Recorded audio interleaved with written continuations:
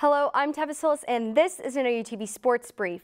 Saturday night left some ecstatic while others were disappointed. It was the final night of Gymnastics National Championship. Starting with women's gymnastics, the Lady Sooners unfortunately could not capture their third consecutive national title, which was given to UCLA. Many believe that Maggie Nichols should have been given higher scores, but Bruins star Peng Lee scored a perfect 10, giving the Bruins the title over the Sooners. Men's gymnastics kept its dynasty going. It is a four-peat national title for the Sooners. Yul Muldier showed up and dominated on floor, vault, parallel bars, and overall highest score. OU is the third program in history to win at least 4 consecutive national titles.